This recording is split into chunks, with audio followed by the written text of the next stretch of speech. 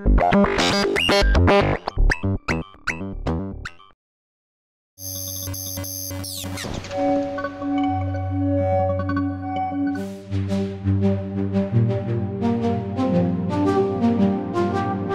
nice and fresh-faced, first day of Superbooth here with landscape, human-controlled tape, interactive sound manipulation, touchpads that I love for Euro. I've seen a Wu-Tang tape on the desk.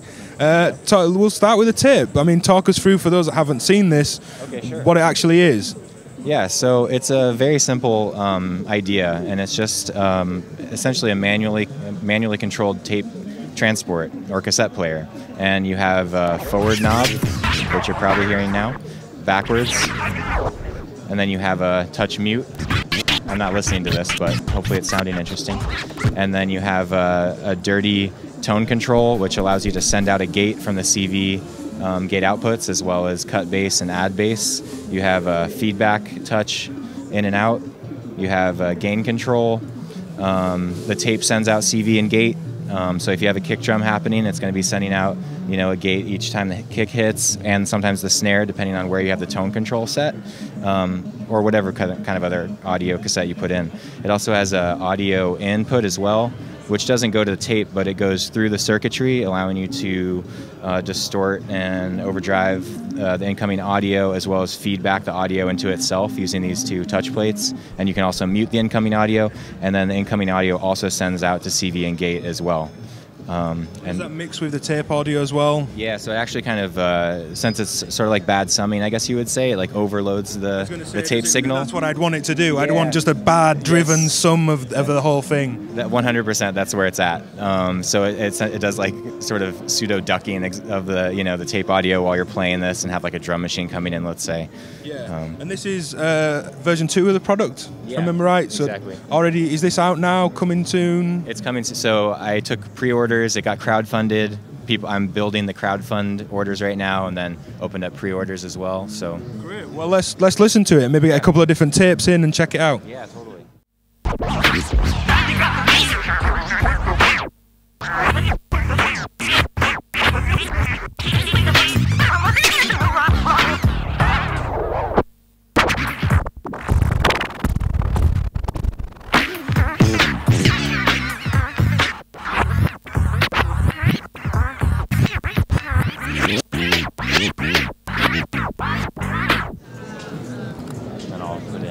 Tape.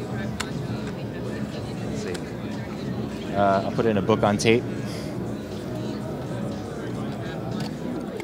So, I'm happy that you've come to take a look at my pictures. I've come to see you and your wife. She gave another nervous gasp, shook out her flounces, and added...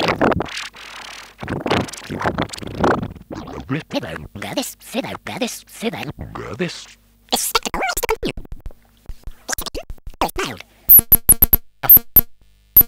There has been a considerable fall.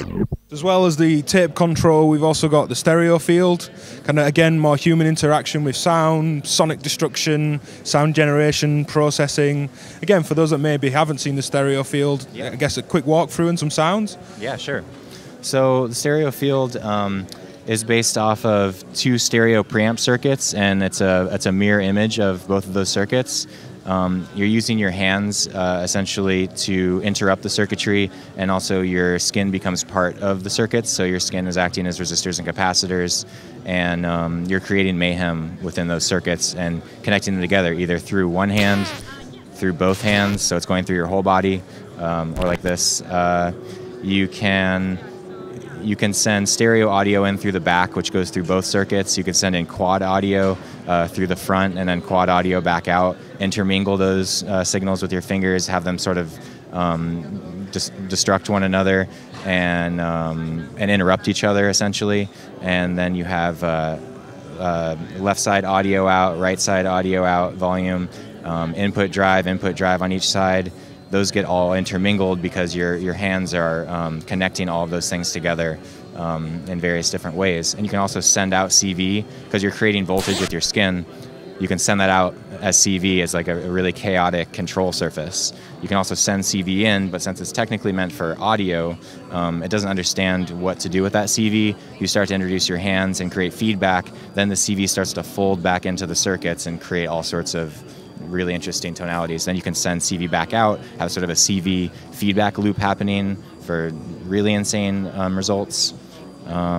What else? It sounds really amazing on rhythmic material because the audio is coming in, then it's going through your skin, and then re-interjecting into the circuitry, and then creating feedback that then is responding to the rhythm, let's say. So it gives it room to breathe, I guess. Great with rhythmic things because there's room for these processes to kind of bloom and... Yeah, exactly, and they're constantly changing. So if like day by day, you'll actually hear different results based on like how you're feeling, or like how moist your skin is, or how dry your skin is, or anything like that. It also creates a field up about like this high in certain knob settings, sort of theremin-esque, but like incredibly noisy. Like you get like metallic noise and really intense feedback theremin results. You can also breathe on it and trigger it with your breath because of the moisture content of your breath.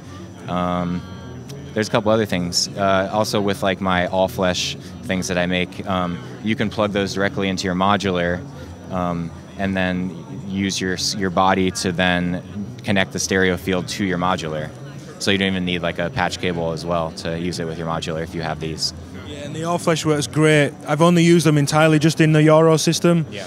But I get having that connectivity between your instruments as well, I imagine becomes a whole other kind of interesting world to play in. It does, and it creates lots of really strange results and tricks and stuff. Like a trick that I recently learned after finishing the HTTT is I can touch the output on the HTTT, touch the stereo field, have that go through your body, and then you can hear the cassette through the stereo field and mangle the cassette signal that way.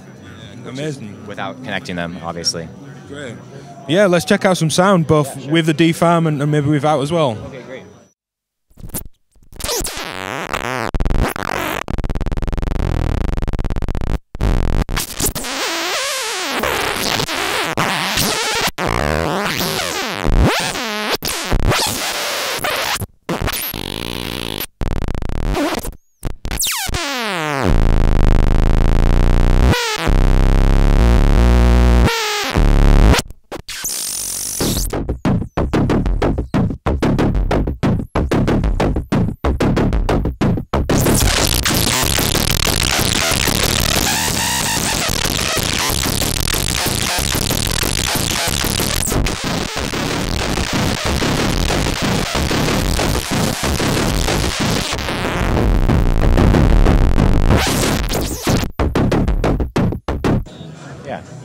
So usual kind of trade show type questions. Yes.